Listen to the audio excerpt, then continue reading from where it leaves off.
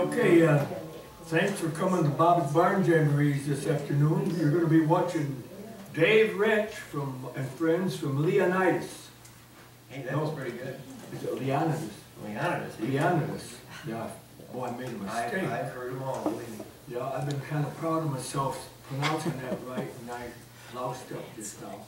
Let's see, next week it's going to be the Boson boys from, I think they're from Lowell, going to be here. Let's see, over on the right there's a jar that helps Lynn and I keep this thing going. We don't charge people to come in and watch the shows.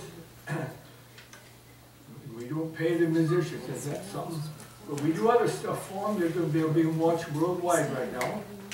And this, any donation you put in there helps Lynn and I keep this going for the musicians and the watchers. Please turn your cell phones off if you've got them on. The cameras don't like them. And gosh, oh, restrooms.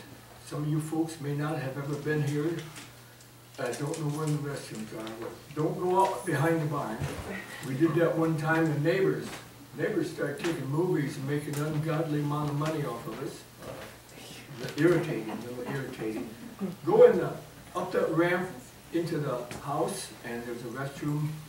You gotta open up that heavy glass door. There's a restroom on the right, and then there's one down on the left off that hall. Just turn your left off the kitchen.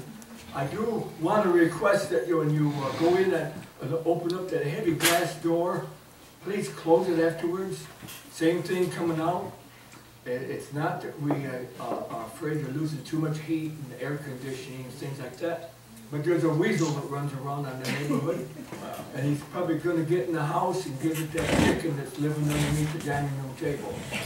So let's see, why don't you put your hands together and give Dave Rench and friends a nice welcome.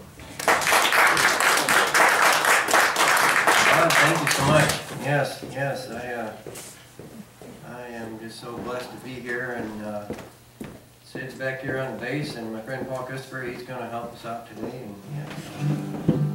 All right, we'll start out with a song I think just about everybody knows and can sing along with "The Circle Be Unbroken."